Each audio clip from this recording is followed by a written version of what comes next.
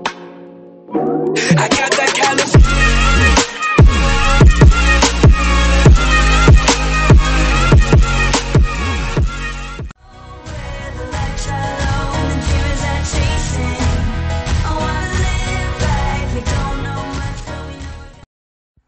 Hey, what's up guys? Today I'm going to be showing you how to record your PS4 from your Android phone.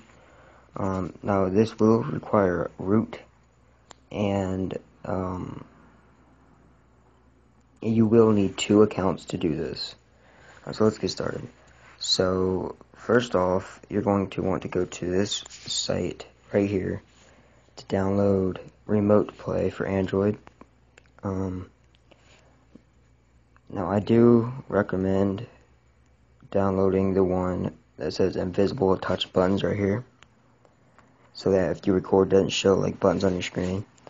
So yeah, once you get done with that, you will get this icon right here, Remote Play. Open that up, and then you'll have this screen. You want to click the 3 little squares up top, go to your settings, and you're going to want to sign in to the account that you are not going to be playing on to record. So sign to that account, and then since I'm already signed in, I'm going to go here. It's going to sign me in. You're going to get this screen. It's going to show your PS4. And currently I'm on my account that I do want to record my gameplay on. So I can actually use my controller.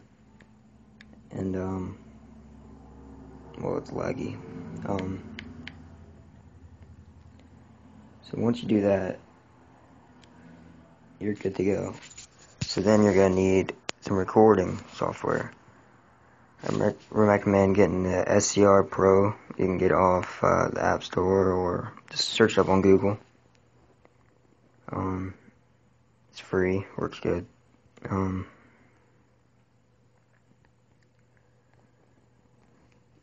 So yeah, that's pretty much it. Yeah. So if you did enjoy this video and help you out, leave a like, comment, and subscribe, and I'll see you in the next video. Peace. Everything rides on